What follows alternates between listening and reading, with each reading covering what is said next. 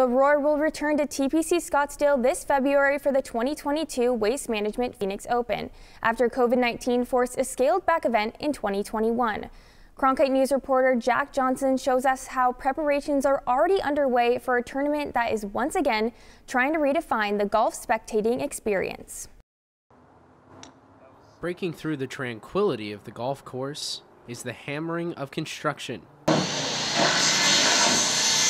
TPC Scottsdale is rebuilding its distinctive stadium viewing experience for this February's Waste Management Open after a year off due to COVID-19 crowd restrictions. We didn't do a lot of building in 2020, so just kind of getting everybody back on the same page, getting back in the rhythm of building the greatest and greenest show on grass. And there can be no room for rust. The timeline for completion is short, and the plans for the event are even more grand than just golf. Right here at the iconic 16th hole, we're going to host a concert in the Coliseum.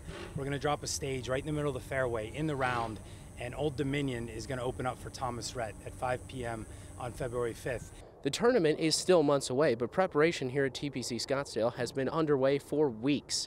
This course requires a lot of resources and infrastructure to host week-long crowds that will total higher than the population sizes of some American cities like Boston, Nashville, and Las Vegas. The sheer volume of supplies needed is staggering, and it's all for a crowd size that will likely eclipse 700,000 for the week. Many of those fans will watch from atop the temporary 3-story skyboxes, but temporary in this case does not mean flimsy or unstable. We're like anybody else. I mean, we have a permit for this property. We work closely with Scottsdale Fire. We meet them out here regularly, so there's no surprises. And then we check these structures on a daily basis. As the steel columns rise, so does the anticipation for the return of the rowdiest atmosphere in golf. In Scottsdale, Jack Johnson, Cronkite News. Cosby says construction and preparations will continue until the day the tournament begins.